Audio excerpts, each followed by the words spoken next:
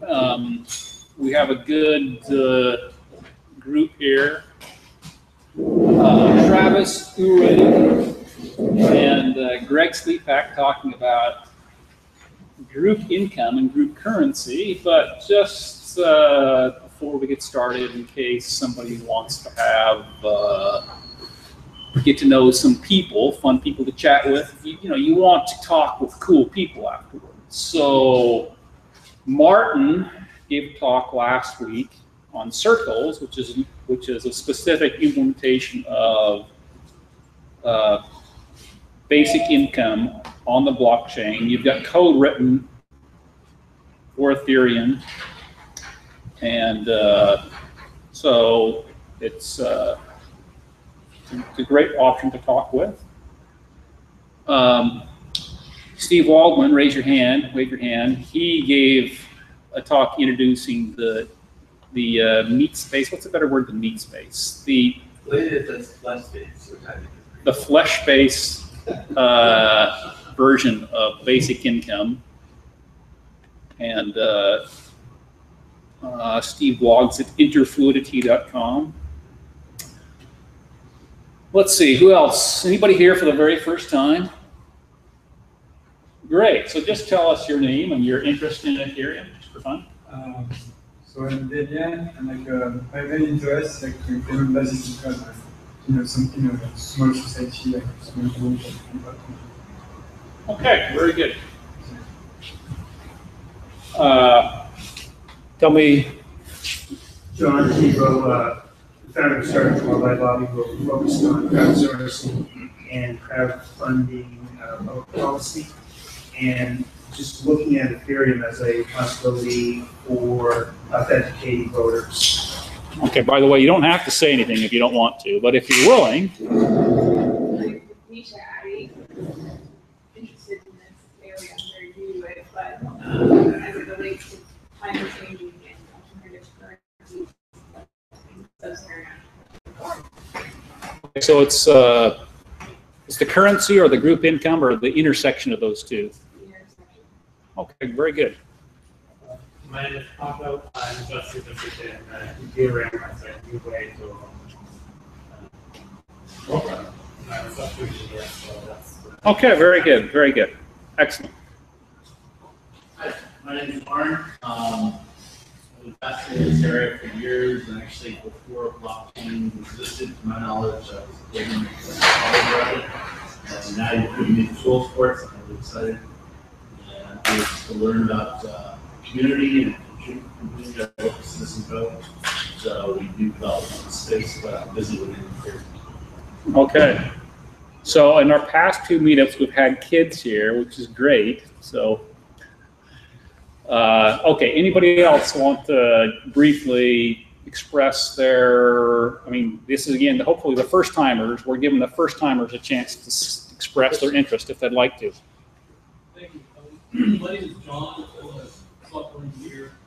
I don't know nothing about the tech engineers, Bitcoin stuff, but a few years ago I published a book which is more along the lines of political economy, which is passionately advocating some form of negative income tax or minimum income.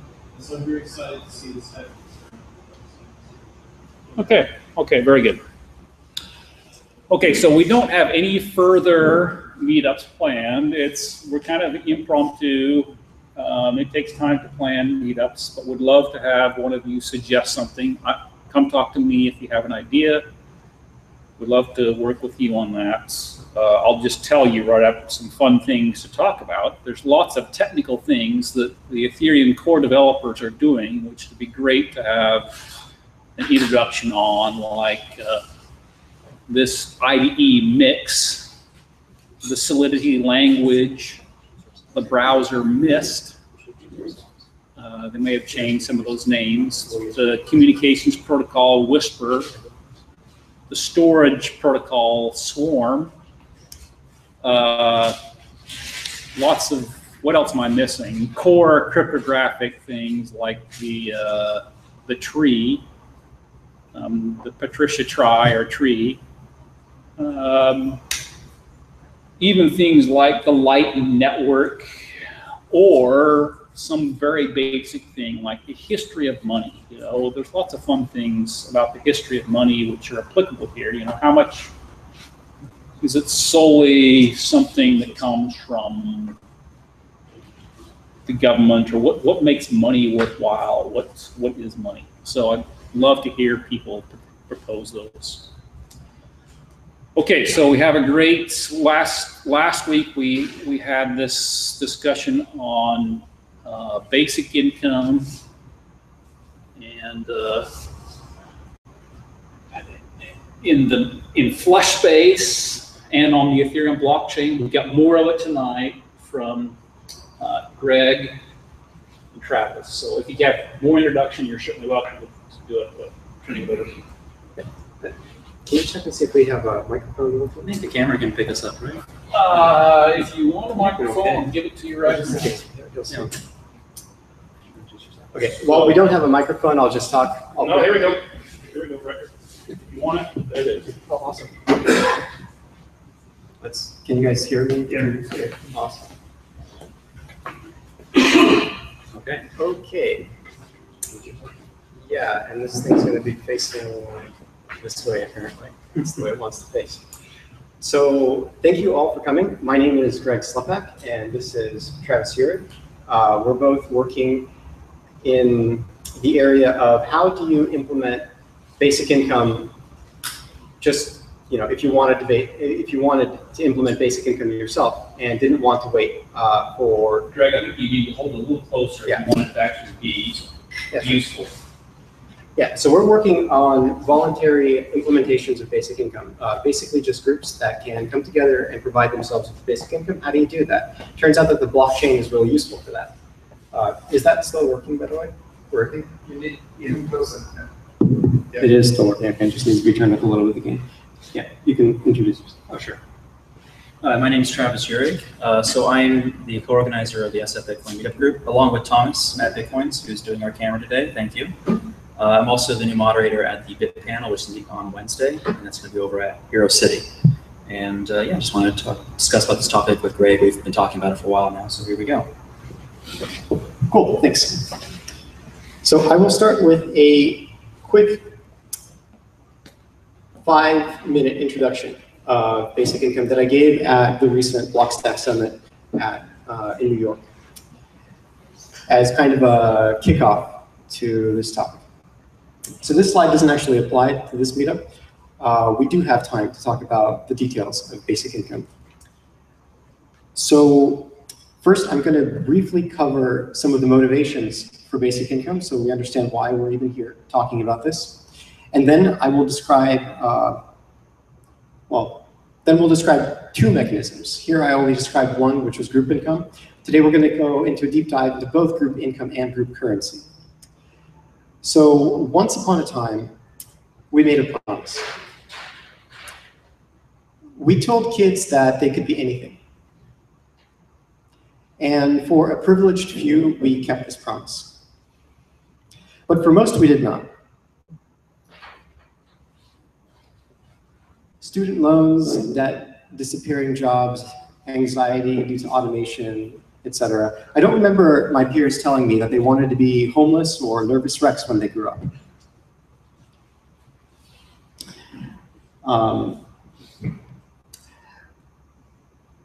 In the context of basic income, the word handouts is not very appropriate, especially when applied to voluntary approaches. Basic income is not simply a form of welfare. It goes a little bit beyond that. It is something that's given not to a portion of a population, but to everyone equally. So what basic income is about is two things primarily. It's about keeping that promise that we made to our children and the promises that were made to us. And two, it's about the economy, specifically the Star Trek economy and how we're going to get there. Isaac Newton had his nobility to thank for his accomplishments because it afforded him the time and the freedom to be creative instead of having to scrap together an income to pay off his student loans. Johnny stresses a lot is too busy worrying about his survival to develop the warp drive. The Star Trek economy is not about scarcity, it is about abundance and integrity. An economy powered by zombies doesn't produce starships, replicators, or teleporters. At best, it produces crappy B-rated films. This is the template photo that came with this PowerPoint theme. It seemed so appropriate for basic income that I decided to keep it. What is basic income? Basic income is the realization of an economy where everybody's basic needs are met unconditionally. And for any basic income scheme to work, there are two requirements that must be met. The first is that there must be sufficient value for the basic income itself. And the second is that we have to stop treating people like shit. In other words, the group has to have a change or the right mindset. Basic income starts with groups. It is these groups that must provide the sufficient value for the basic income to actually work, the first requirement. And we're going to be talking about voluntary groups today. I'm going to skip over why voluntary, because it is a bit political. And here we're just going to be talking about the technical stuff. So how can blockchains help? Blockchains provide a way to implement practical voluntary basic income solutions. And there are two known voluntary mechanisms. The first is called a group currency, and the second is called group income. And I'll hand it over to Travis to quickly describe the basic difference between these two. Yeah, so while I do that, Greg's going to start a whiteboard over here. We're going to try to track the differences between these as we go, and hopefully that'll help during the Q&A. There are really two very distinct different approaches, because there's two ways you can do this. You could either make your own currency, or have groups create their own currency. It's very similar to like Circle's approach. Or you can use an existing currency and just do it through tools and frameworks. So group currency is the one where you make a currency, and group income, we're looking more at applying it to existing currencies. This has the benefit of maybe you can bootstrap a bit quicker, and they're very different feature sets. So actually, interestingly enough, group income could even work on fiat, but you'd kind of sacrifice some decentralization. We're mostly focusing on how it's applied to, say, something like Bitcoin, an existing established digital currency. Yeah, how are we doing? So what do we, okay, so from here on, we're going to switch off of the slides, and we'll come back to them when we get to the topic of group income. For now, we're going to do a deep dive into group currency. And let's go over that. So first, the definition of a group currency. A group currency has three requirements that must be fulfilled for it to be considered a group currency, and one optional feature. The first is that it must provide identified members with a basic income. And that means that it has to protect against the Sybil attack. The Sybil attack is named after a woman whose name was actually Sybil, and that was because she had multiple personality disorder. And that's kind of the idea behind the Sybil attack, is you create multiple identities, and thereby you can take advantage of some resource. In basic income, that would be a huge problem, because for a basic income to work, you have to be able to distribute it to identified members. If there's one person who has multiple identities, they'll be able to get multiple basic incomes, and that's not fair, and that can drain the value that's available for everybody else. So that's a big problem that has to be addressed by any basic income scheme, no matter how it's implemented, whether it's implemented on the blockchain or elsewhere. The second, or the third rather, is that this is the optional one actually, is that it provides, and Travis will talk about this, it provides voting rights over a group fund. And the fourth requirement, or the third requirement, is that it provides adequate means for transparency and accountability. In this case, that link goes to the wiki page for blockchains. And the reason for that is because we consider blockchains to be a mechanism that does provide adequate means for transparency and accountability. You need that because you have to keep track of all of this value. If you can't keep track of the value that's going through some basic income scheme, you can't know that for sure that that there isn't some kind of fraud occurring. And this is especially important in the case of group currency.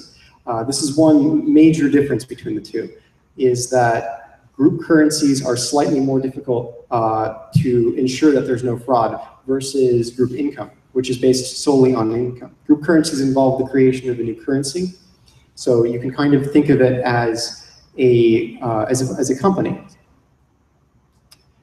We mentioned this, is that in a sense, group currency is not a new concept. Traditional companies authenticate the identities of their employees. They provide them with a living wage, give out shares with voting rights, and are required by law to provide financial transparency and accountability. So, okay. So it is okay to think of group currencies as establishing more efficient, transparent, borderless, on-the-fly companies.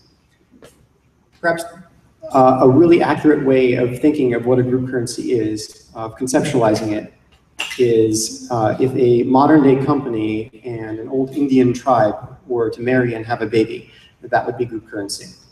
It is kind of like a company that has familial relations within it. And that's that mindset shift that is required for a basic income to exist.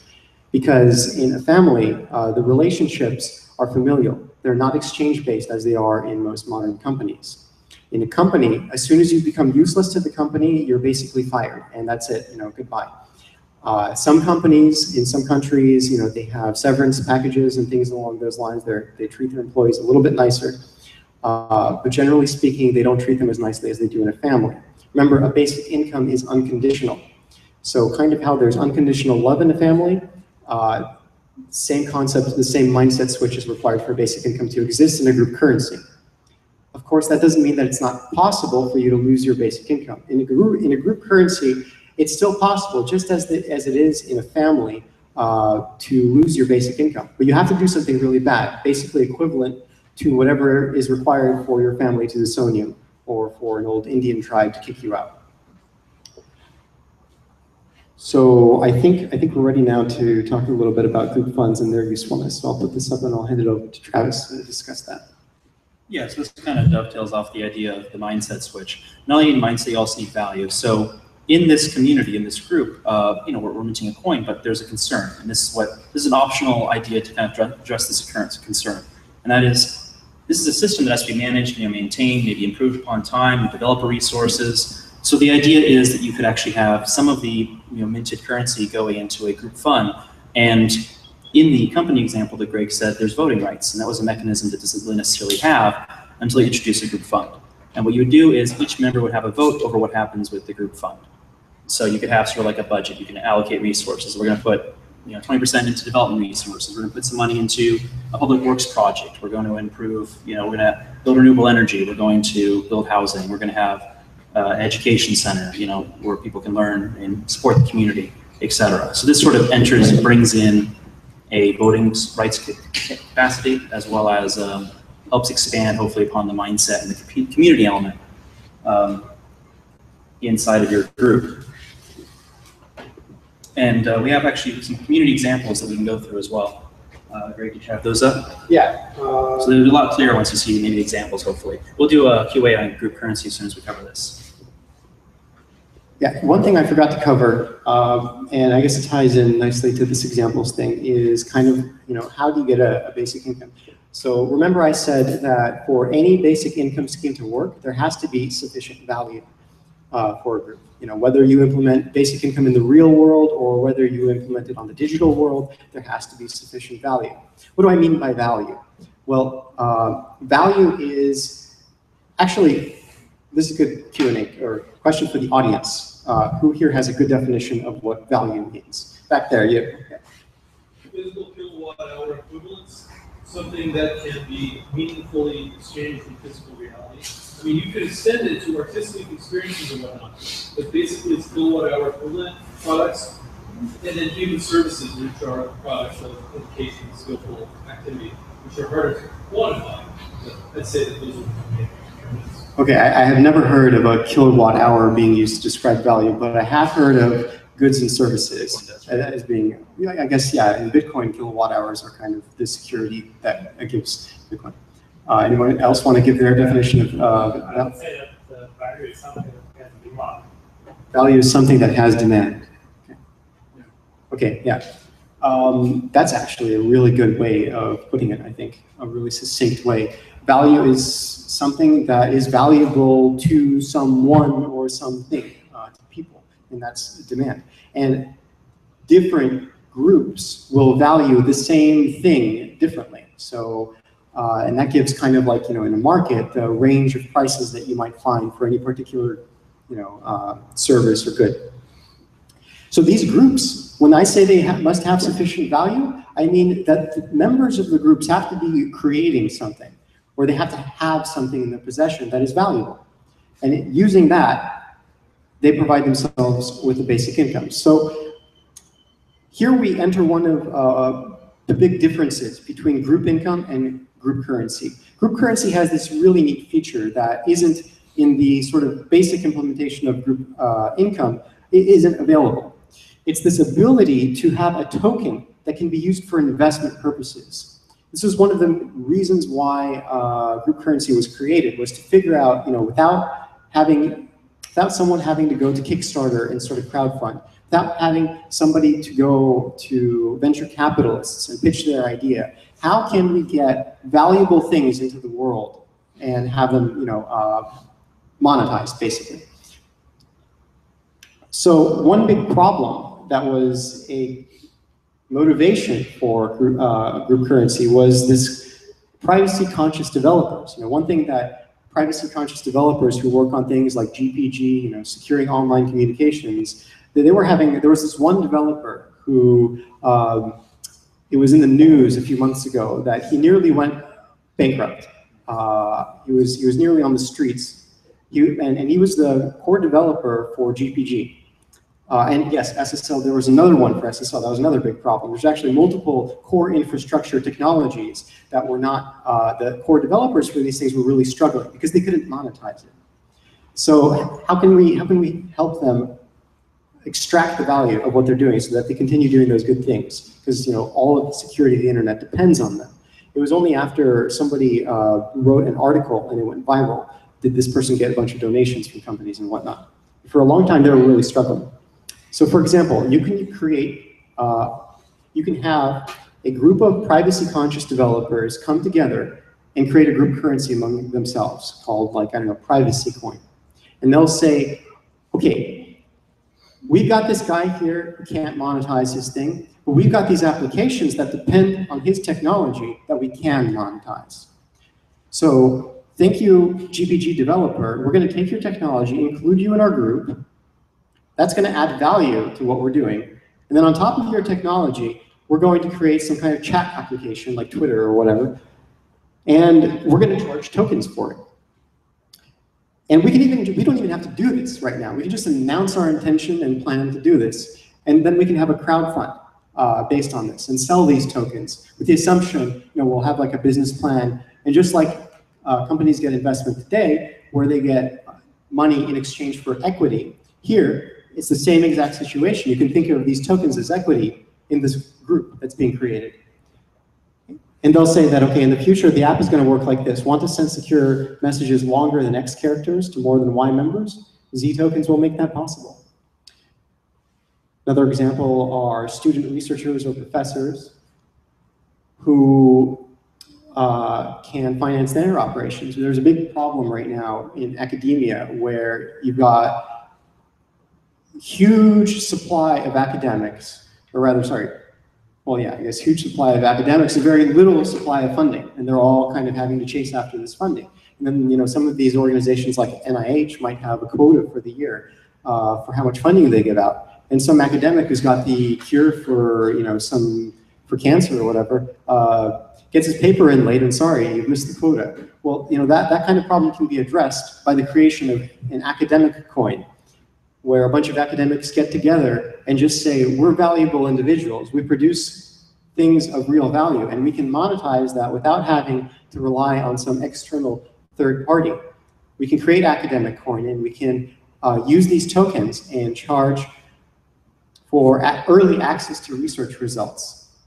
For example, we can use them to charge for our time as consultants, an hourly rate. et cetera, et cetera, et cetera. And then Travis can talk about later on, how a town and a city can do that. You want to actually talk about that? That's group Bitcoin. It's more group Bitcoin, yeah. So as you can see, all these different examples, there's a lot of different tokens involved. It's the idea that you create a token for your community and what you're working on, and that also can extend to region as well. You can just have, say, the Bay Area, for instance, or Mountain View. You can create a token, and based on how successful that region is, with community, the people in that community are, it represents its value. But the concern might be then is all these different tokens are going on. So a big element would be a centralized exchange of some sort, of course. And then it just becomes how groups value each other, how the groups value different tokens. And if you have centralized exchange going, you don't really need to worry about how I got to pay this and this. I got to pay academics and academic tokens. I got to use Mountain View coin and Mountain View. I got to use San Francisco coin in San Francisco, and all the different constantly changing value. You can very easily make it a centralized exchange, ideally, that can help balance between all these different communities and groups and currencies. We were thinking that we could do a quick QA on group currency before we go into group income. Yeah, actually, can I say a quick Oh, sure. on that? Yeah. On the decentralized exchange, so what is the use of these exchanges? Like Travis was saying, there's this problem that, and then we have an FAQ point actually here, is that go to groupcurrency.org at some point in time and read this FAQ. So the example of academic coin goes into detail and talks about, for example, what is the purpose of having many currencies? We also talk about will it be a hassle to hold many different currencies?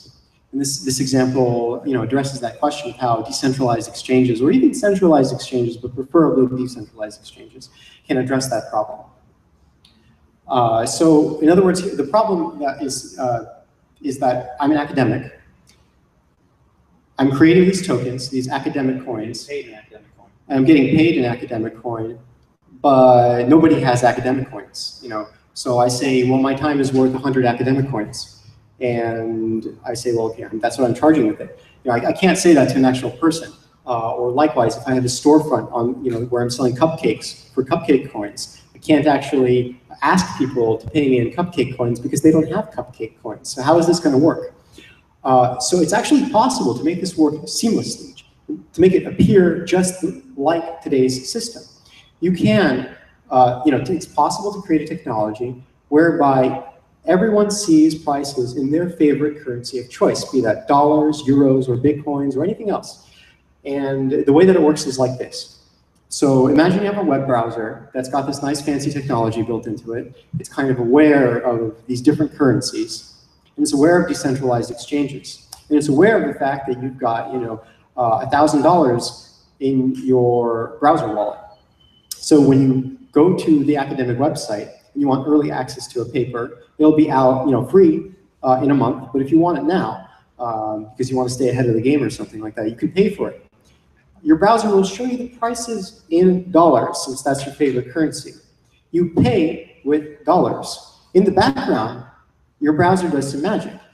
It goes and it says, okay, this guy's charging for this thing in academic coins. How do I get academic coins?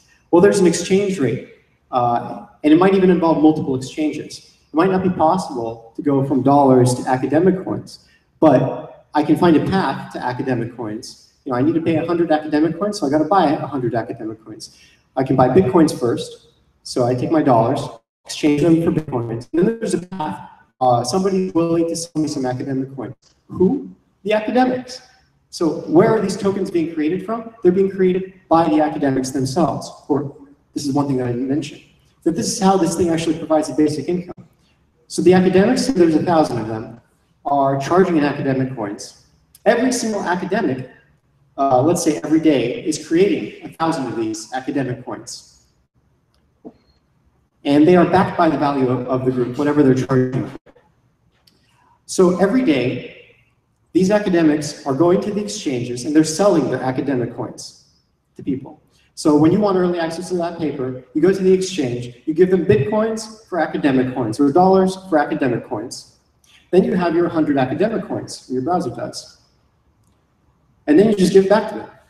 So, they sold it. They received Bitcoins.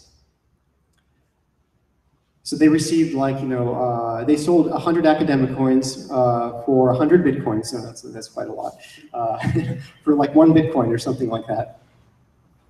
They received their Bitcoin. And now somebody out there has academic coins. And they can hold on to them if they think the value of academic coin will go up. Or they can immediately turn around and give it back to this guy's storefront. And then in exchange, that person gets access to whatever it is they want, in this case, the paper. So that's the idea of how group currency provides people with a basic income, is that the rate at which members are selling the coins they are creating has to equal whatever the basic income for that group is. If they decide, I see you have a question. Do you have a question? I did. I'm hoping, I'm wondering if you could explain a little bit more in this academic example, why, for those professors, why they wouldn't just sell their early access for cash. Like, I understand your NIH example and their liquidity issues, and I can understand why they can't access money from that channel. But if there's a question of whether... Oh, they can't, no. Okay. They totally can sell it for cash. The point is, how do we provide these people with a basic income? And there's 2 mechanisms. One is group currency. They can do it through a currency, the creation of a token. Another one is group income. They can do it totally directly with dollars, and we'll talk about that as well, how they can do that. At a fundamental level, the question, though, and this is, I'm sort of with you in principle, the question is there value that is monetizable but cannot generate cash compensation? Right. So there's value that would be monetized in academic coins, but we cannot monetize in US dollars. Yeah, so there can be situations where what a group is selling, you could, it's a product, it's a good service, somebody to sell it. I think the idea is, behind it is you want to make your community valuable. Since as being a member of the community, you're essentially, getting a certain number of coins each day, like that's how the mining process works. You're a member of the community, you're getting a certain number of coins. Those coins need to be worth something. So if you back it by whatever output or economic capacity your group has, you could just sell the goods if you wanted to. Or if you did this, you could end up creating a value for your tokens itself. And that could be maybe more of a robust economic solution. Actually have a community where they're getting paid for their work. Yeah, I mentioned group fund. Because I think that's another. Yeah, since the currency is now creating value, you can have a group fund. You can vote on it. I mean, reinvest in the group. Yeah, yeah. Does that answer? It does. I think it's sort of abstract right now, but it would be interesting to see a model that shows like how much value is generated within that group in the cash economy versus the academic coin economy. Like, are you more productive in that economy? Are you able to do more research in that economy? How that works? Do you have an answer? Yeah, maybe one short answer to this. There's a professor Bernard Vietar, and he's promoting additional currencies, and he kind of made the proof how especially so you could in theory convert everything to dollar, and then every time you have the dollar amount. But the advantage of it is especially the floating exchange rates between different currencies. So that's one big point. And especially you can link 2 unused resources together with a currency. So there has been these examples of a town that created a new currency, and for this currency you can ride the local bus, and therefore you have and with this currency you can also buy a sum of you get this currency by cleaning up the streets and removing rubbish, and what you can do with this currency is ride the local transportation system. And if they could not do this dollars because they don't have any dollars, they only have free space in the transportation system. So that's really where they kind of benefit. Yeah, that's like the benefit there. I mean, with dollars, you need to have the dollars, but if you're creating value for your own currency, then you could like you link it to your resource where you have more. Yeah, you could say like your example was, you can earn some of the community coin by cleaning up the streets and helping out, and that adds value to the community. So it's not like inflation because you're printing this coin. You're able to kind of make your own currency. You're able to add value to the community and pay through it. And I think, okay. So another way of maybe rephrasing your question is, why aren't they just using dollars? Well, in the real world, forget about blockchains and cryptocurrencies. Does everybody in the world use dollars for everything? No, they don't. Why don't companies, forget about all of their shares and just use dollars and just hold on to cash? So that kind of, I think, answers your question, that people have oftentimes very good reasons for creating their own token. And the stock market and shares is a great example of that, where whatever reasons they have for creating and distributing shares, those are the same exact reasons why they would want to create a group currency. Or for example, if a government wants to create its own currency, whatever reasons they have for not using dollars, those are the same reasons why they might want to have their own token. And usually it's kind of about the alignment of the group's interests with the token. So dollars are created by the US government, and they are distributed in whatever way. The distribution actually favors some subset of the population. And they decide kind of like, certain central banks get the dollars first, and they're able to extract value from it. They're able to do various different things. The government has the sole rights to print more dollars. They have the sole rights to burn dollars. And likewise, companies. You could issue more stock, and if your company is still valuable, if that's okay, then the value holds, and you're all right. Or if you're another country and you decide not to use dollars and use your own currency for the same reason, you can issue your own, and as long as you're still productive and economically viable, it holds its value. It's okay. So if your community is doing something like you pay people to clean up, you give them your token, it's still adding value to the community, it's making a nicer place, so it still holds its value. And you let the community kind of like explore its kind of value creation in itself. As opposed to dollars, which is more kind of a zero sum. It's what's available, what you have. Yeah. We have a question in the back? As a business guy, I look at the whole concept of tokens, and I get lost very quickly why I need 18 million different iterations of a token.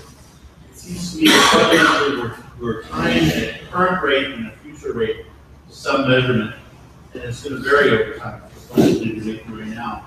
But if we keep the token separate from the dollar or the yen or whatever it is, why can we not simply embrace some the problem I have with Bitcoin is it's speculative and it's an investment in the form of trying to game the system, if you will, perhaps. We'll go there. But why can't I just have a single token and simply tie my rate to that at some exchange point? And if my investment increases, suddenly it's not worth 1,000 tokens anymore. It's now worth 5,000 tokens. But why do I have to have so many different tokens? Is it because I want my name on it and I feel cool? Or is it because it really serves a purpose? So just to repeat the question in case the camera didn't pick it up, you're saying instead of having all these different tokens, why not have like a singular money and have just a rate, pegging each one to a rate for each community? And I can start with Greg, probably has some more. My first answer to that would be that it's the ability to kind of issue your own tokens. It's sort of this, this ability to kind of like control your money supply. You can produce more as you produce more economic value, and as your community becomes more valuable, you can kind of like issue and control the supply of tokens. It may be a very different mechanism than just trying to control a rate. But I mean, Greg, if you. Yeah, this goes off of, it's basically the same answer that I was giving earlier. The question is equivalent to, why does anybody have or hold or distribute shares of Apple? Or for example, why does Apple have shares at all? Why don't they use Microsoft shares to represent Apple's value? Or why don't they just get rid of it? Why doesn't like every company just totally get rid of their shares and just hold dollars instead? They could do that, but they don't. And the reason is they have good reasons for that. And, and then you can look at what those reasons are, and they're not the same. They differ from group to group. But the overarching general thing that's common among all of them, and remember, dollars are tokens, and they're not special at all. They're the only thing that they're special in is that they're kind of used as a reserve currency, which means that they're this go-between currency between many other different tokens. And likewise, Bitcoin is very valuable as a reserve currency in cryptocurrencies.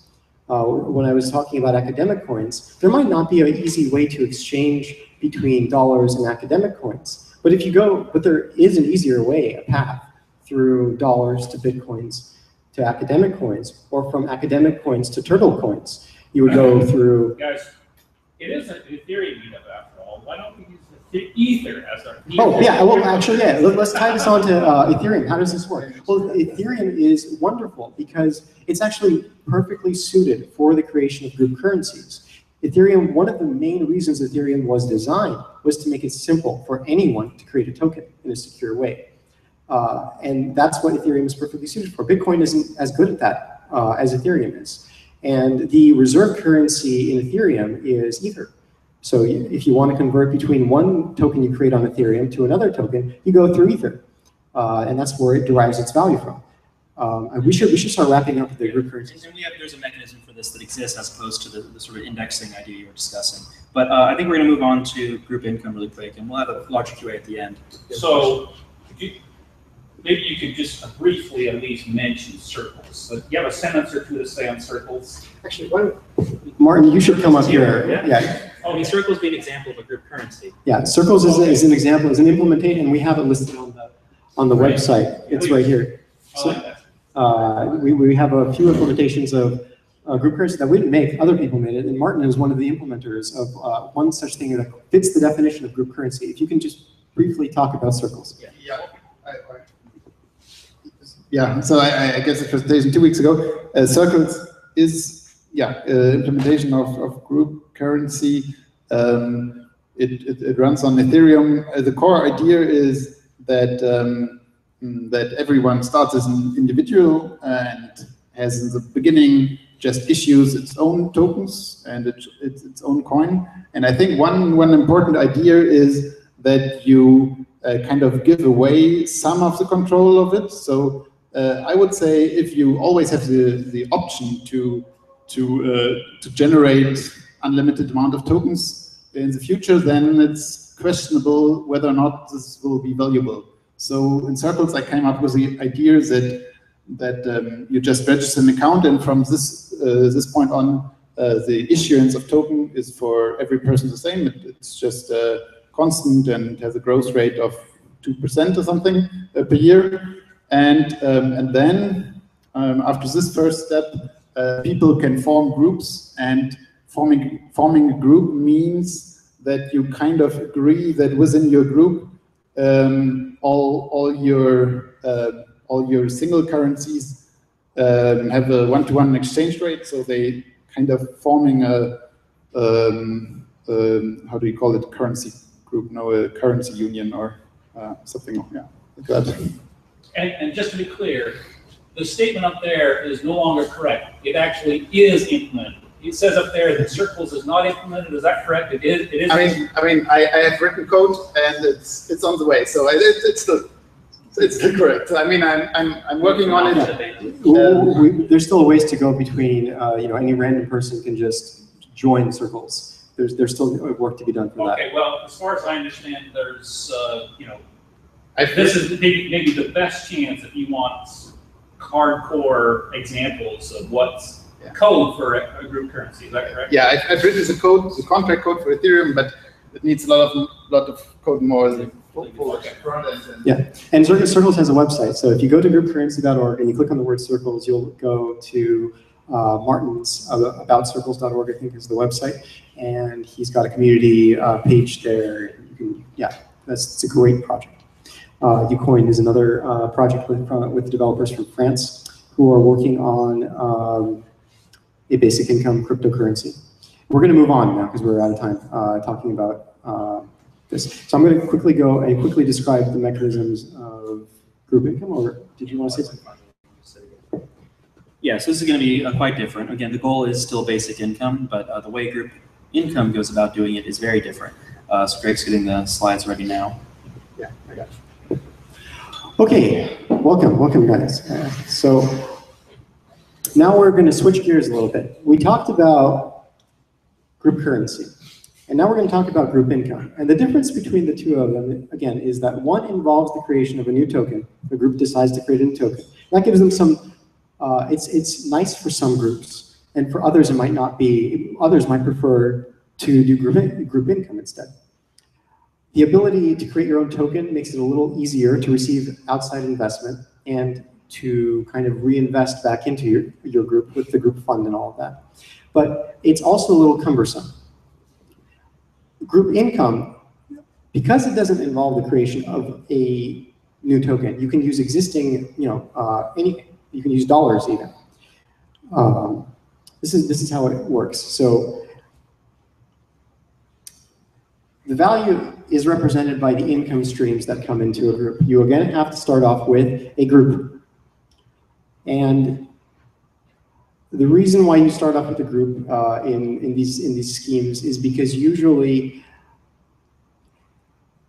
it's not the case that an individual can provide themselves with the basic income for most people. Some people can, some people can't. Some people can easily monetize things, other people cannot. But there are people who, and that's an important point actually, that we should spend some time on, is that in society in general, everybody's doing something important, but not everybody is able to extract monetary, is not able to monetize that.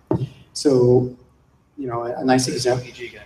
Yeah, like the GPG guy, exactly. Yeah. But when you combine it with a group, suddenly the group is able to benefit from that value. A really simple one that it comes to a lot of people's minds when I mention this is stay-at-home moms. It would be a really terrible world if mothers were forced to monetize their children. Thankfully, we don't exist in such a world.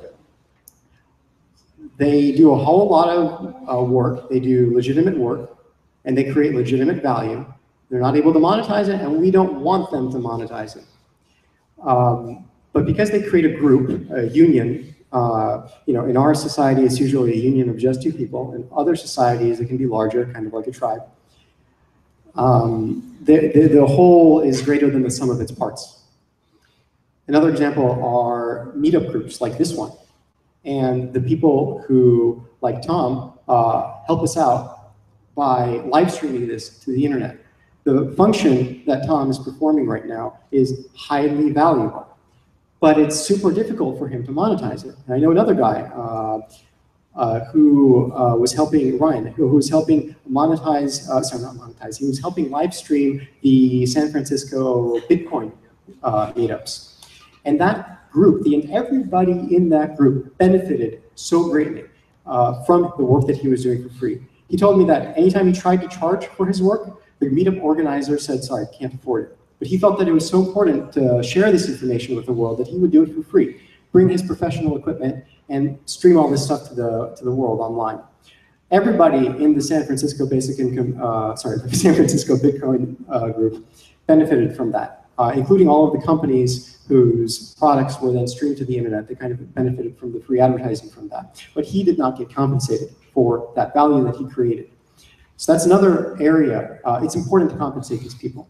That's another reason why these groups are important and why basic income is important, because everybody's value ends up getting maximized. So yeah, let's move along. So in a group income scheme, there's a group that has income coming in to this group address. So this group address on Ethereum, for example, would be an Ethereum group address. And the reason why it works this way is because as income goes into the group, it's tagged with the name of the person who generated it. So this could be dollars, this could be Bitcoins, this could be anything. And the basic idea of group income is the following. Imagine everybody has, in front of them, the metaphor I like to use is, water or jug with water coming in. So the arrow that's coming into the group is this stream of water that's being generated by the group, which represents the income. And everybody has a jug that starts out empty at the month. And this jug represents the amount of value that it takes to provide a person with a basic income. So, thank you. How much time? 3 minutes? Okay, got it. So here we have one person who got paid. When a person is paid, that income goes directly to filling their jug. Their basic income allotment for the month. Here somebody else was able to, maybe they had a good sales day, they sold several cars, and they were able to fill up their basic income jug completely. But in addition to that, they were actually able to help they got more funds.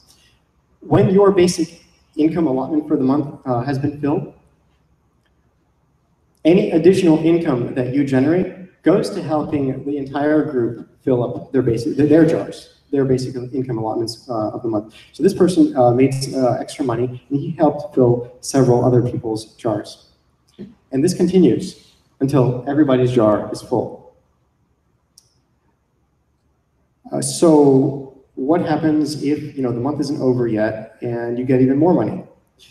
Well, in that case, you get an extra jar, and that just goes directly to you.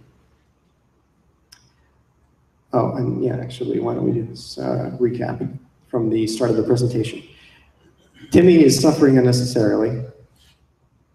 Oh, it's real quick, I promise. Timmy needs his freedom so that he can invent the warp drive. Basic income gives him this freedom. Without basic income, we risk losing Timmy to the zombies as well as his contributions. Timmy's extended family/tribe can provide him with the basic income as long as there is sufficient value in the group. The last slide was talking about this meetup and whatnot. So let's move back.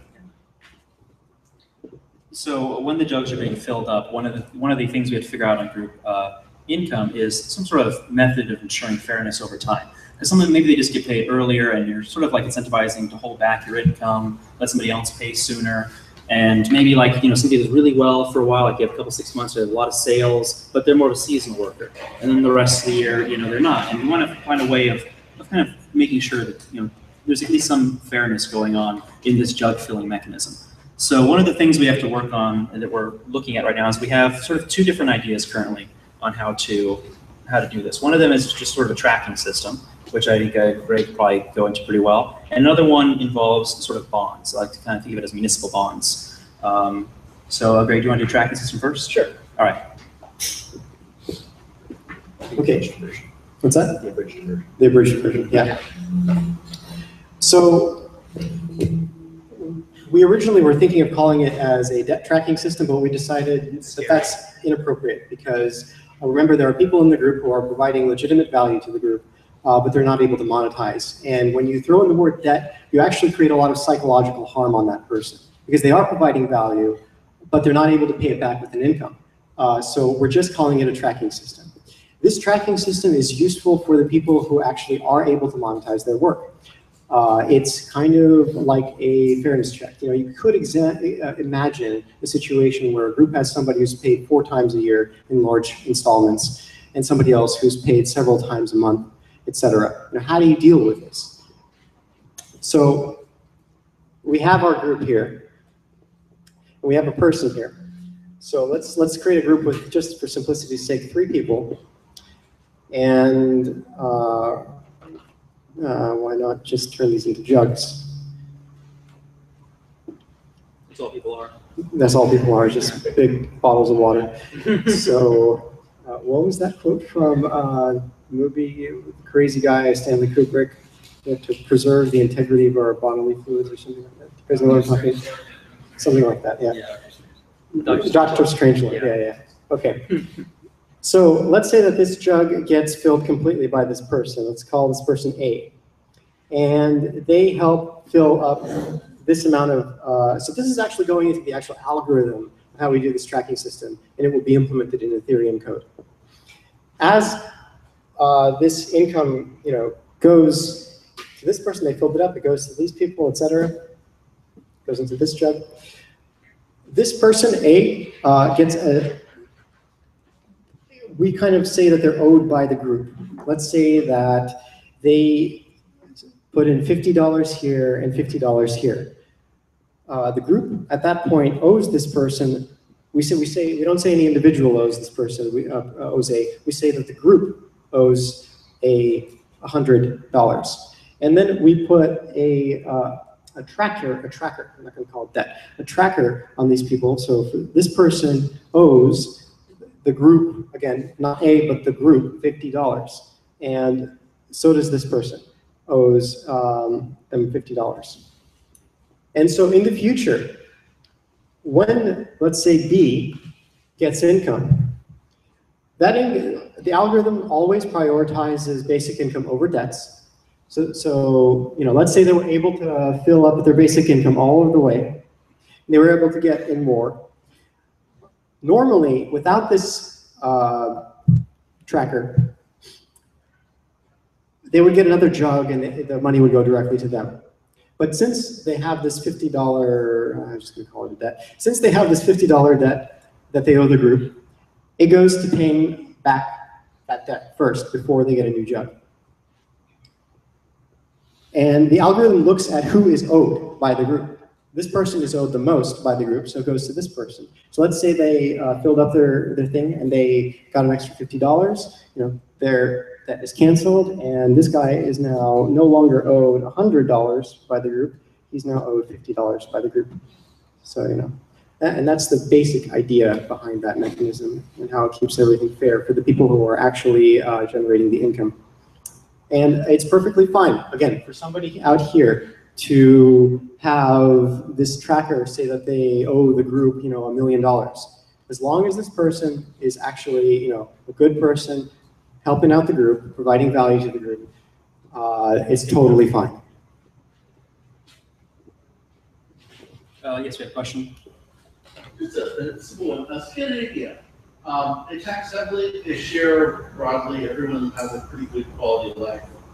Are there analogies here if we kind of take this out to a broader scale, or is the idea here that we do it at a micro scale, much like what these other economies are doing? Yeah, I think the idea here is that we can try to implement this. It may be very hard to get policy, it may be very hard to get like a large scale change, but if we make the correct tools and make the code, we could just try it out ourselves. Like say, hey, let's do an experiment. Let's do a group with us, and everyone in this room signs up with the group, and we could do that. If the tool existed, we could do it tomorrow. Along the same lines as this question, but at a somewhat smaller scale, do you know of any place such as Bilbao, like there's a famous groupers cooperative enterprise in Bilbao, Spain. Do you know if they happen to organize any sort of policy like this in any sense? I'm not familiar with it, Greg.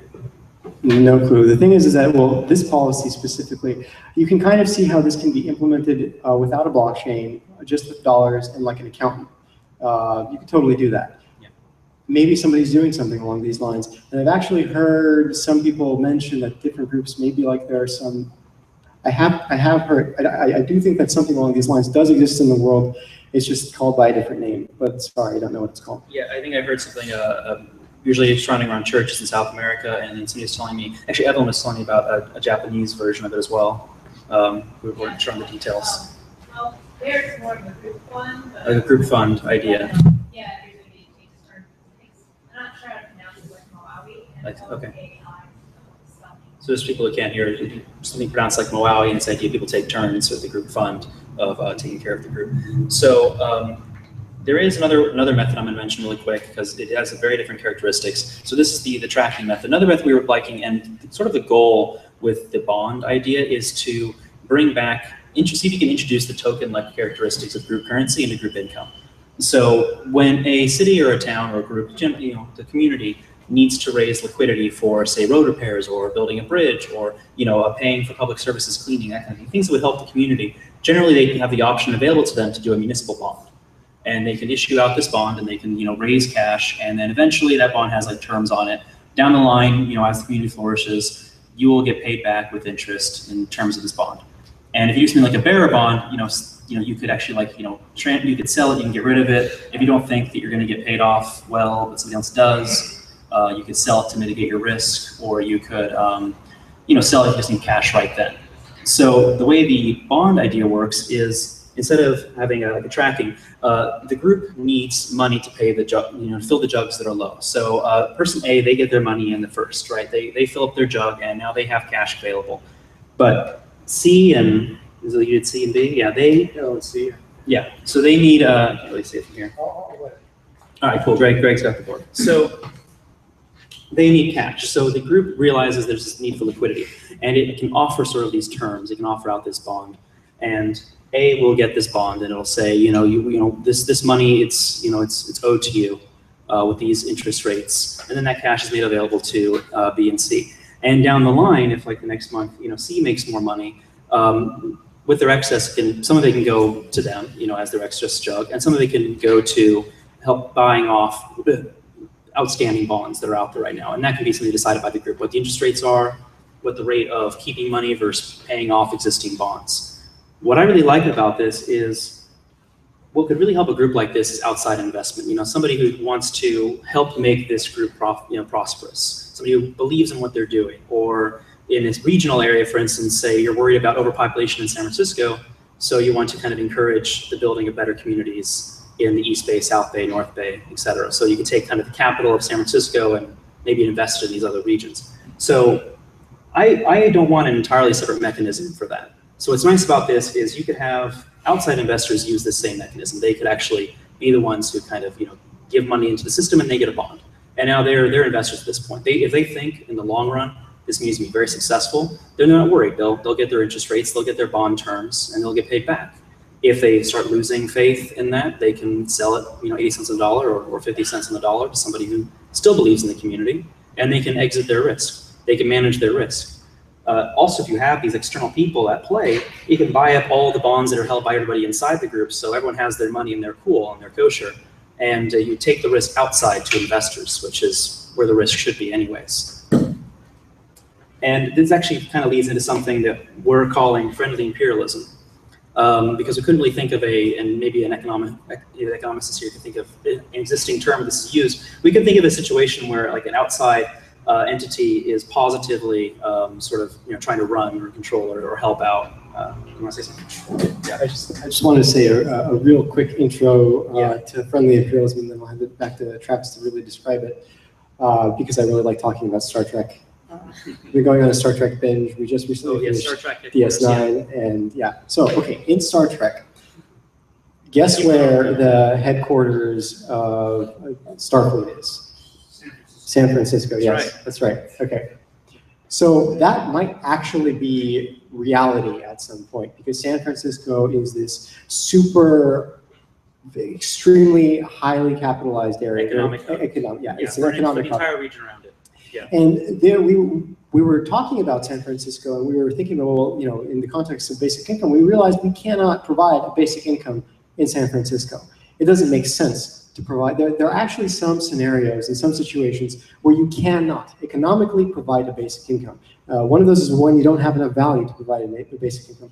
But kind of like a flip side of that is when you have this supply-demand issue, like in San Francisco you do with housing. Yeah. There's too little supply of housing. There's too much demand for housing. So if you give people money, that money is going to go directly to housing. The prices will just go up. You're not going to really, the people won't be able to use that money for anything else but housing. You haven't really changed anything, but just increased the prices of housing. You could have basic income, but still be living on the streets just because there's no housing available. And if your basic income is limited to the fact you're in the San Francisco group, well, yeah, I'm going to leave San Francisco. You lose your basic income.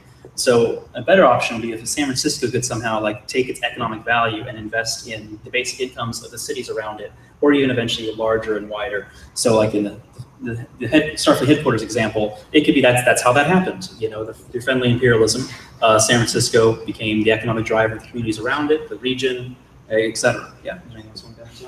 Yeah, so there was this bonds idea that Travis was just talking about, and friendly imperialism maybe can work with bonds, but another way, the way that we originally conceptualized friendly imperialism was actually through kind of a kind of like equity stake in the future income of outside communities. So San Francisco would provide some small town a basic income through this group income scheme.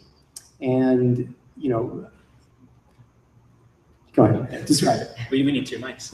Yeah, there are a lot of like beautiful little towns up north, or you go farther east, and they're losing their population because there's no jobs. There's plenty of space there, but everyone's going to the city. This is a trend. Everyone's going into the cities. So if you could kind of take San Francisco, and because it can't take them in anyways, and instead of creating social programs to kind of try to support this excess population that's just not going to work out, it could like invest in those other communities. Say, we'll give you a bunch of money, you build up your infrastructure, you build up towns, build up jobs. And then down the line, you can pay us back. And that's all in our terms or our contract, our relationship between groups, essentially. So it could just be...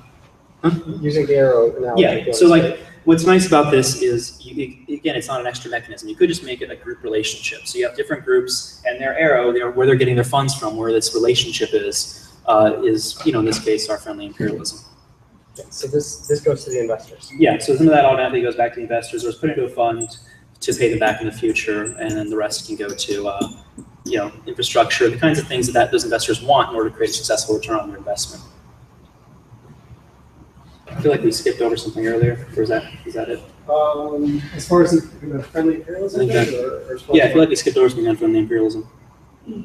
I think it's good. Yeah. Oh, we have a question about it. Maybe. Look at your notes. It's cool. We'll take questions. It's all right. Yeah. Yeah. While he's looking at the notes, I don't have. Oh, okay. I don't have internet. Yeah. It goes on Google Docs. Okay, sure. Well, I think we can do questions at this point. Yeah. The time is. Oh, there was. Yeah. Sorry. Go ahead. Yes. Okay. Anybody else have questions? I can go later, please. Yes. I can go. You were nodding. You were nodding the whole time. Yeah. So I want to I hear gotta say, I'm following you and I have thoughts about it. Yeah.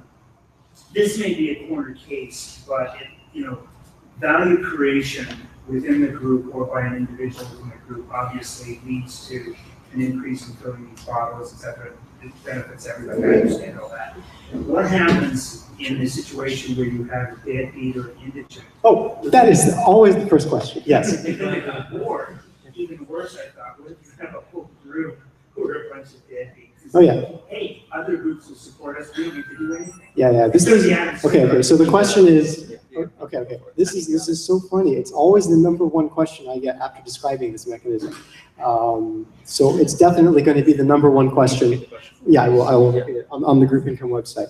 Groupincome.org is where we'll flesh it out with information just as we did for group currency, and we'll describe this there.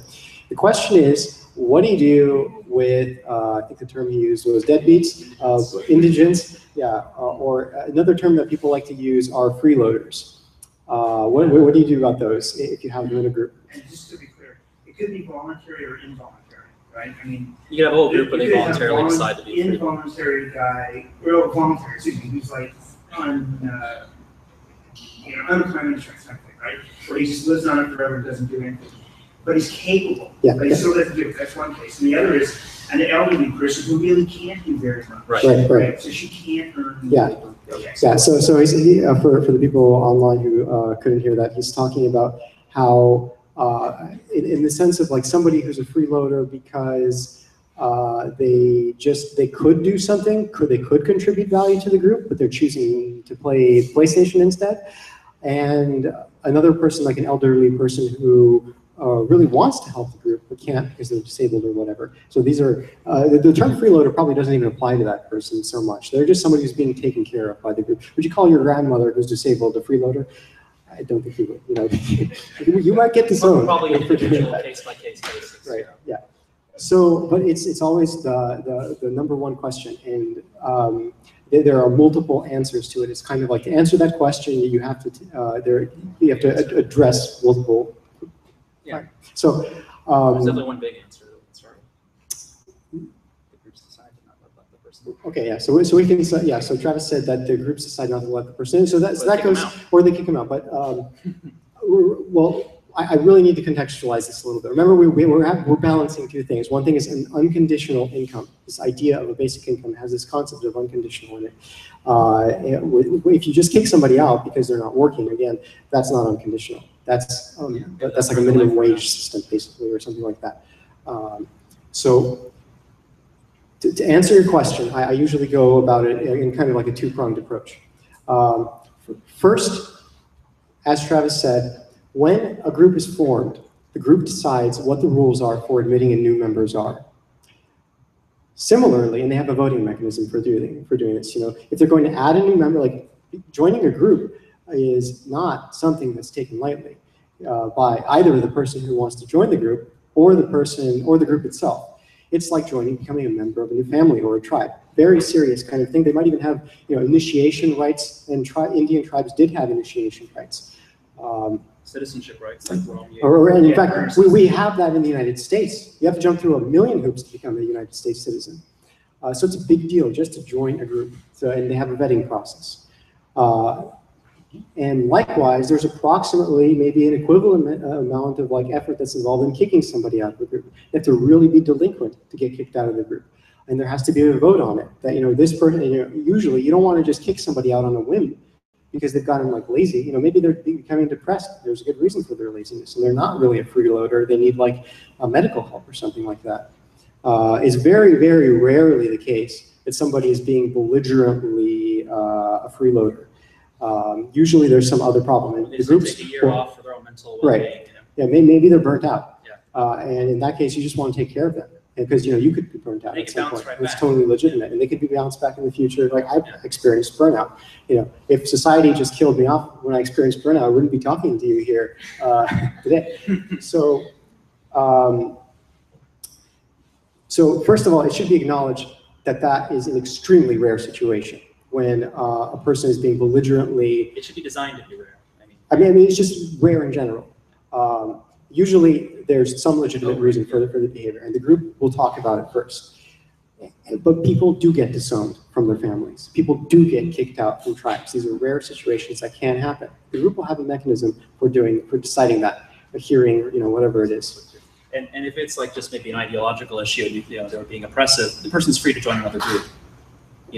Can they join multiple groups? Yes, they can join multiple groups, and in circles there's kind of a cap on how much value you can extract, even if you are a member of multiple groups. The details on circles, but on his website, on Martin's website. But kind of like how you can be an employee of multiple companies. Yeah, you can probably be a member of multiple groups, but that's probably going to be taken into consideration in your application to join a group. Are you a member of another group? And this will be probably very well known. It'll be hard to hide the fact that you're a member of another group. And then they'll expect you to, but you could be a member of a different group. One thing that somebody pointed out was that somebody could have income on the side or something, and they could declare it to the group. One thing that's a big no-no here is having income on the side and not telling the group about it. That could get you kicked out of the group. So Okay, I have comment on that in a minute. What's that? I will comment on that exact thing in a minute. Yeah, I think we at least started answering this question, and we can go over it further offline as well if you like. Let's go to the comment, and then we have some more questions over here. Right before I get to the comment, in the legitimate case when you have outside income that you don't want to go to the group and you declare it, what you can do, you can be part of two groups, is you can have a smaller cup. So you can have a cup that's half the size in each group, and then that becomes fair. We had a comment though. Yeah, we had a comment. Yeah, so I'm just talking about the basic version of group income here, not the bond stuff, which doesn't feel very much, that's a little bit of a separate thing to talk about. Just the way they fund, yeah. What's that? It's sort of like just a mechanism for funding the group. Yeah, that's, I don't know, maybe that fits in well, but I have two examples of this idea of income on the side. So my understanding of communism in the Soviet Union is that people actually they just kind of moved all of their income off to the side.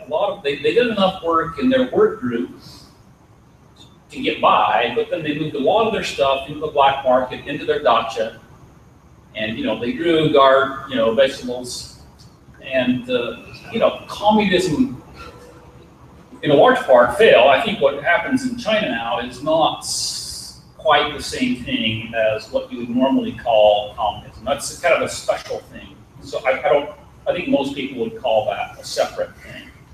Do you have a question? What's that? Do you have a question? Well, it's a comment. So It's a comment. Right. By comment, and yet another example. In early Mormonism, Brigham Young set up some small towns in southern Utah, which were the United Order. And the idea is that they would have all things in common. But it turned out that the members kind of moved a lot of their income off. Again, it just didn't work. People were not willing to contribute everything to the group. So I guess my comment is, it's a social engineering problem. And the question is, are people going to do that? It's great to imagine this, but the question is, will people do it? Do we have any examples? Yeah, so what I like about that, and we can try to cover this briefly because we're running on the time, is both those examples, they failed, right? Communism failed because people weren't participating, they took it off. Brigham Young's communities, they failed. This is not communism. Okay, this is not. If you want to, yeah. So in both those examples, they failed, right? So that's like it could be, if you set up right, that could be a feedback mechanism. These are smaller communities, and if everyone is taking their income off, it's not going to work. As your examples show, it'll fail if everyone's hiding their income and doing these kinds of black market, et cetera, examples you're giving. So that's the reason to discuss somebody's inclusion in the group, discuss somebody being removed from the group, et cetera. That's because that's behavior that's dangerous to the success of the group, because we know in both your examples it will fail. So just kind of creating that feedback mechanism. Like communism, they didn't have that option. Like, oh, well, China will just shut down if everyone does this. And so I think that feedback mechanism might help, as long as it's not too oppressive and scary. Say that again. What was the feedback mechanism? The fact that if you do that with your income, if you do kind of take it off and out of the system, the group will fail. The group doesn't want that to happen. So they're incentivized to make sure people are reporting correctly or find ways to better handle that. I don't know. Okay, so another kind of building off of what Travis said is that, well, yeah, let's talk about a little bit just about the differences between group income and something like communism. Again, I really need to emphasize this a lot because for whatever reason, when people hear about the idea of basic income, they start throwing out these isms, socialism, communism. No, this is just a way of providing people with a basic income, and it has nothing to do with communism. There are aspects of similar ideas or desires between people who want a basic income and people who want a system like communism, but the actual mechanism and what's actually going on is totally different. Completely different, so the results are not going to be the same at all. It's also voluntary. So one big difference between, say, for example, what happened in Soviet, right? And by the way, I'm Russian. I was born in the Soviet Union. My parents are both Russian. So I have a little bit of credibility of what I'm talking about. Just from listening to stories of my parents, and they talked about black markets as well, is in a communist country, the stuff that's written on paper by Marx and the stuff that actually happens in the country in reality, they're not the same. There's very different. So in Russia, power ended up getting concentrated in this place called the state. And the people did not refer to the people, it referred to the people in power. So you would have representatives of the people going to different towns and saying, give us your milk, it belongs to the people. The people was understood not to refer to the people in the village or to the people who were producing the milk, but to the people back home in Moscow, or something like that. And then they decided what to do with actually the milk. And there was social stratification. It wasn't at all that people were equal. You were a member of the Communist Party, and the closer you were as a friend to Stalin or Lenin at the time, the kind of more important and higher social status you were. In many ways, it was very similar to fascism. And that operated on a big difference was that it operated on a country of hundreds of millions of people. What we're talking about here, like literally, these groups can be 8 people in size. One of the big reasons why communism in Soviet Russia failed was because, again, the groups were not really aligned in terms of incentives. You had these people in Moscow making decisions on behalf of people they did not know by name at all. They'd never seen their faces. They did not know what their problems were. And this is a problem that's not unique to communism. It's a problem that occurs in any ism, where you have a centralized governing authority that's making decisions on behalf of people that they don't know anything about their lives. You always run into these kinds of problems. It's a lot more difficult for that situation to happen when you're talking about like your family or your extended family. Yes, did you have a question? Yeah, so this would work very well in small groups as opposed to very large groups. So the key is to figure out a mechanism by which in small groups are currency. How do you link those to have an exchange rate or linking to a social currency? Yeah, so that's group currency and circles. You should look into circles. So the question is, it works when you have small groups and you have a currency. How do you link the currencies together? Was that the question? Yeah, but each currency is going to be here's the issue. You should think people don't trust each other, right? So this group, you don't trust the other. Moscow, you don't trust the company, the regions don't trust Moscow. You gotta have some kind of arm's length way of determining what your currency is worth versus the other. Let's say, Yeah, and each group functions reasonably independently at the same time. like the questions are like, how would these groups work together if they don't like each other? Yeah. I mean, I definitely encourage you to look at Circle's model as well, as Greg was saying, and you could even just say there's like an exchange rate element going on. Yeah, well, in circles, groups can actually, I believe, correct me if I'm wrong, Martin, in circles, individuals can trust each other to exchange one-to-one, and groups can choose to trust each other. In that case, are they exchanging one-to-one? Yeah, okay. There's no trust, but then. Well, if there's no trust, you don't exchange one-to-one. Maybe you exchange one-to-one. We don't trust China, but they exchange goods and services and currency. Quite a bit. But not food. No, not full. Exactly. Exactly. So if we have an outside exchange rate. One other thought. It sounds like you're taking, countries now can issue currencies. And it sounds like what you're saying is take that to a more decentralized mode where you do have transparency in terms of the blockchain, but it can go to smaller groups. So essentially, it sounds to me like individuals or groups like this or academia or anyone could create a group currency that is somehow exchanged with other groups. Yeah, that's the idea behind group group currency. Yeah, currency is like, we have value, we're gonna do something good, we create our own currency, and we have value. If all those guys over there are gang members and don't want to do bad things, their currency is not gonna be so valuable. That's what I mean. That's what I was trying to say earlier. I think I described it very well. I was trying to say earlier in response to Christian's question was, the group will fail if they have bad, if they're set up wrong, if they're not, behaving correctly, the group's going to fail. And yeah, so the strong incentives within productive groups to be productive, yeah, etc., will be very valued and in demand, and more people want to do it. I would guess. Okay. So another important aspect that's covered on the group currency website about this is that there is a feedback mechanism between the group and the market as a whole, and that's the price of the group's token. So if the market thinks the group is doing a bad job, they just don't buy. They are able to devalue the worth of a particular group's token, and then that group won't be able to provide themselves with basic income. So there's a huge incentive factor here for groups to be well behaved. So yeah, we've been waiting the longest. Yeah. I found it interesting that you said that basic income will not work in San Francisco because of housing bottleneck.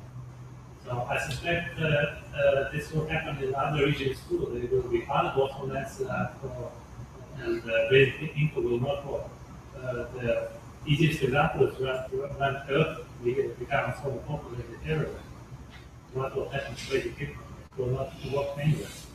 Yeah, to repeat the question, what you're saying, yeah, that statement is this idea that group income can't work in San Francisco, and there's a very real chance that'll happen elsewhere. And even extrapolating to say, one day the Earth's overpopulated and it won't work here. Yeah, it's still very important because you can have San Francisco. Everyone's going to it for a reason. It's this economic hub. It has this money, and you can still participate.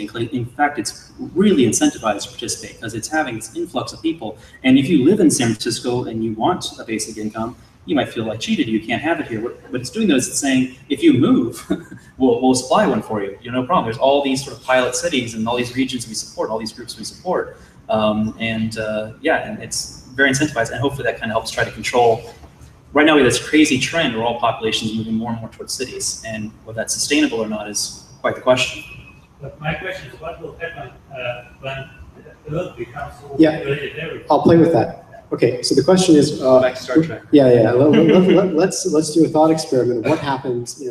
Imagine the Earth is overpopulated, and what happens in terms of basic income in that situation. Let's simplify it a little bit and say that the Earth is overpopulated and it is homogeneously distributed in terms of human population. So we have basically like people standing side by side like this anywhere there is land. What happens in that situation? Well, all that happens.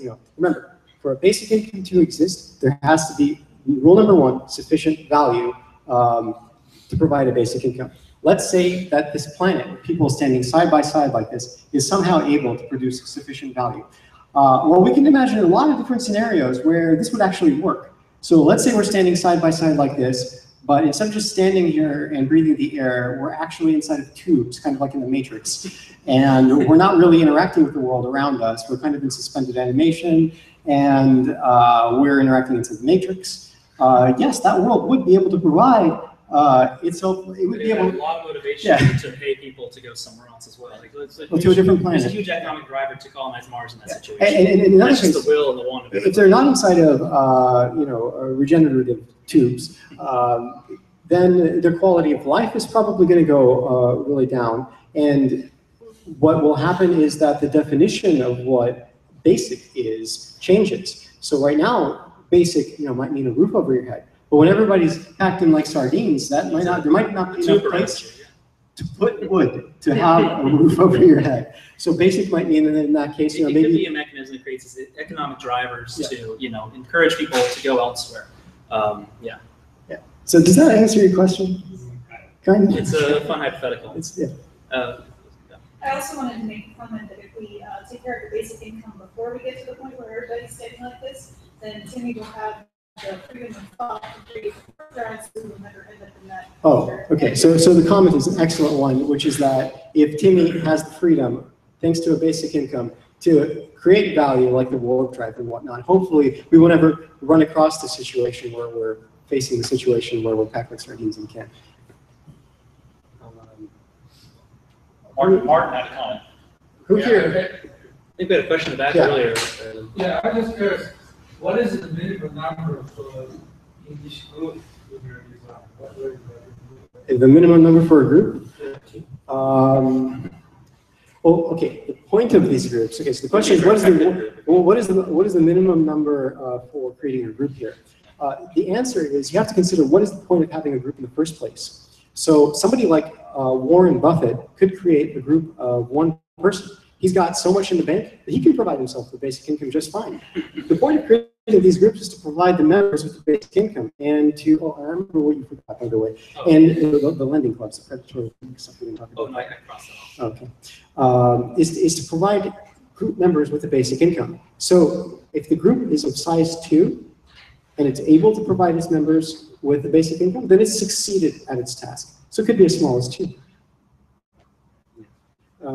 You have a question. So just to clarify, in the group income situation, you're actually not able to handle the case where people are providing non-monetizable value, right? Yeah, we are. We most certainly are. The question is, in the group income example, are you able to handle the situation where somebody is providing non-monetizable value? No, we most certainly are, and that's kind of like one of the ideas and the reasons for having a basic income is to be able to have these people on Earth who are doing good things that aren't monetizable, and have them survive and be happy, and to be able to continue to not be like stressed, and to be able to continue to creating value that's not monetizable. As long as their group is being helped out, and there'll be investors, there'll be people who care, people buying bonds or doing tracking. But that value is never recognized. No, it is. It's a sum of the greater parts kind of thing. So maybe I just consider how this works. But so basically, at the end of every month, my jar is going to be filled, assuming I'm someone who produces non-monetizable value, because other people will produce monetized value that they brought into the group. And if we're doing like this tracking type thing, it'll say that, oh, I owe $100 or whatever because I didn't bring in any money. I'm never going to get kicked out of this group because people understand I bring value to the group. Right. But on paper, it looks like I owe the group some fantastic sum that I can never pay back, even if I do start providing. It's not technically on paper, it's in the cloud. It's not technically on paper, it's in the cloud. I was making a joke. And your question or concern is, yes, you would be in a situation where in the cloud or on paper, it looks like this is why we don't have the word debt really, we call it a tracking system. There are going to be members in the groups that are very valuable to the group, and they help the group increase the amount of income that the group gets. But they are not able to directly monetize their value. It's fine. You'll have this big number. Yeah, but there's no. It's totally fine. There's no stigma attached to it. Yeah, as long as they know that the reason why they're all doing so well is because of people like you in the group, and it's cool. Yeah. Sure, but at the point where I start maybe doing something else that does have monetary value, I'm suddenly in a giant hole. I mean, unless the rest of the group has some mechanism and some procedure to say, oh, we should wipe this out, this isn't real. That could really. Oh, that's actually up to the group, yeah. And in fact, that's a very reasonable thing to do. Yeah, especially if there's no stigma attached to applying a rule to that, just making it a real mechanism. The situation described was, what if there's this person who's providing non-monetizable high value to the group, but then all of a sudden they get a job or whatever, and they're able to monetize the value the new value that they're creating, the different value that they're creating. Are they going to be in a big hole because they've been creating non-monetizable value for 3 years, and now